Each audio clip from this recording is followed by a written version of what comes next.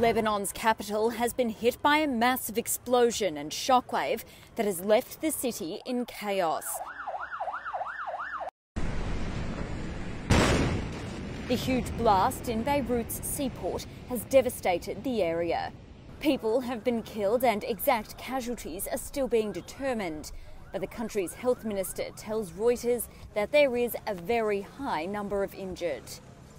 Footage of the blast shared by residents on social media showed a column of smoke rising from the port district, followed by an enormous blast.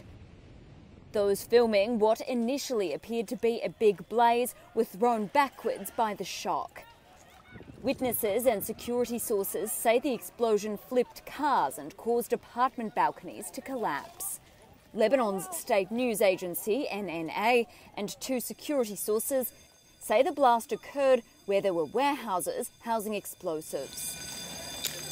It was not immediately clear what caused the blaze that set off the blast or what kind of explosives were in the warehouses. But the port's governor told Britain's Sky News that a team of firefighters responding to the blaze has, quote, disappeared. Israel's foreign minister says that his country has nothing to do with the explosion.